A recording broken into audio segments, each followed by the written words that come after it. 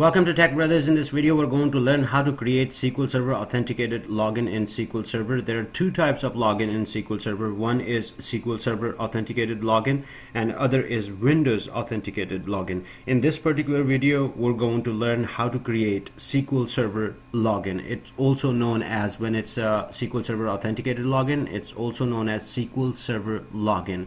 And when we talk about Windows Authenticated login, that also folks say Windows login. So we're gonna create a SQL Server Authenticated login. We're gonna use two ways to do that. One is SQL Server Management Studio Graphic User Interface, and then second method we're gonna do to accomplish this is T-SQL Script.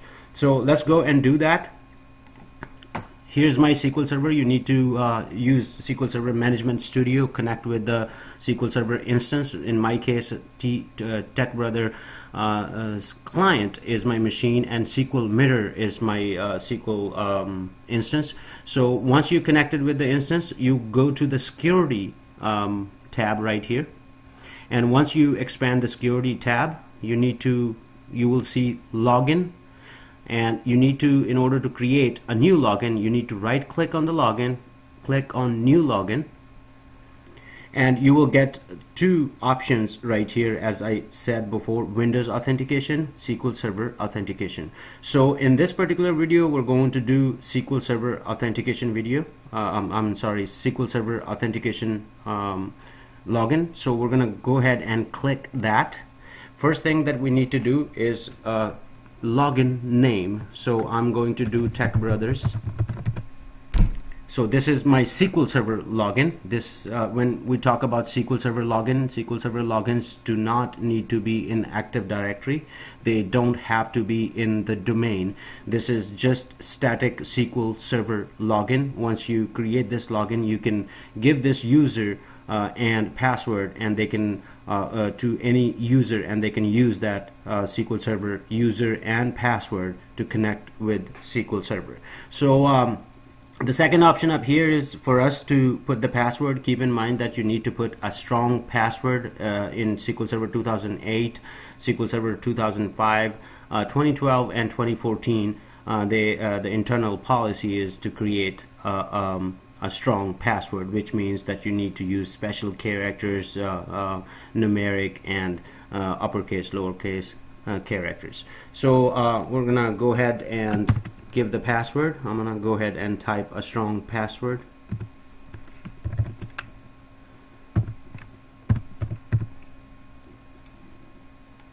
Confirm the password.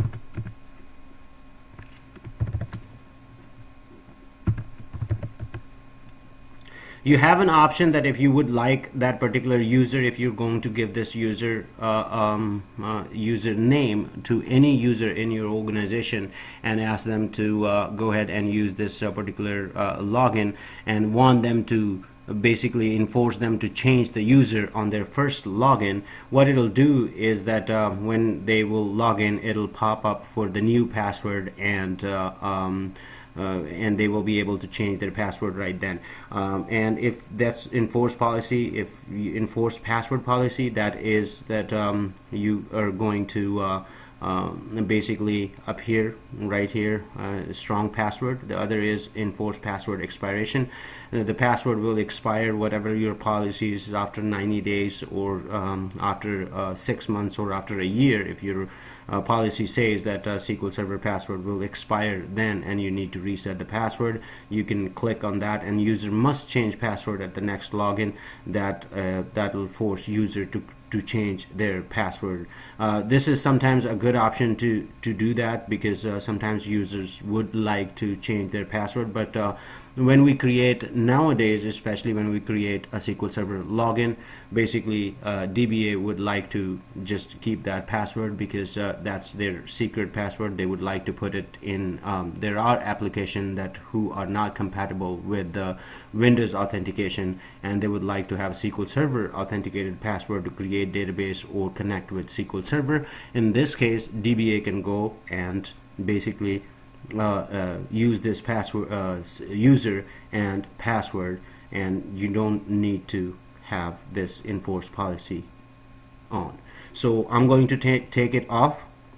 Next option up here, if you're going to give this user, if it's external user that's not in your intranet, then you can go ahead and you're dealing with vendor, and you're going to create a login for a vendor who can come and connect with SQL Server, and you're securing your connection using a certificate. Then you can go ahead and click on certificate. Certificate needs to be installed before you can use it. So once you click on certificate, you can choose the certificate right here. And if you have asymmetric key, which is another way to secure the connection between between you and vendor or outside the network, you can do that too. If you would like to particularly just go ahead and map this particular user to a credential, you can do that. If you do this, the credential needs to be there in place before you can use that. So default database, my recommendation, whenever you create a SQL Server login and you created the database specific to an application, please use that application database, the database that application is going to use that as a default database. Don't use master database as a default database. Language up here, if you have other than English language, you can go ahead and select your language right here. So I'm going to go ahead and use the master database right here, but again, for big organization, for the security purposes, if your application is connecting to a specific database, make that user that default database to that user for that particular database. So right here, this is how you create the login, and we'll get into the options of other things up here, but I'm going to show you that first time when you create a login, the server role that any login gets when you create the login is public, unless the public is basically disabled. Some organizations such as Bank of America or any bank, basically sometimes it's not a good idea to have public up here, the public server role enabled, because by default every login basically you create, it goes to public, and if public is disabled, you need to create another server role which is equivalent to public but not as alleviated in terms of a server role. So if you have created that server role and you would like every login to go and get that, just like in SQL Server, normally it's always a public. If you don't select any, by default is public, but we're gonna go ahead and choose just the public, and we're going to click OK and see if the login gets created. As you can see, the login gets created. We're going to go ahead and refresh and see right here. You have an option once you create the login.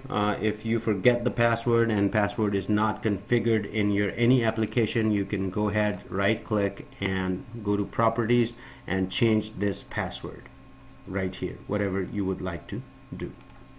So this is one way to create login in SQL Server using SQL Server Management Studio graphic user interface, and we're going to go ahead and delete this particular login, and we're going to use our T-SQL script to create the same thing. So I already have the script, so let's go ahead and load that script.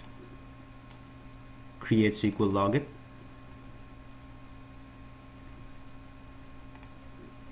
As you can see right here, I'm connecting with master, create login TechBrothers with the password. Password is just a generic Microsoft password. I put it up here. I'm going to delete this login after that.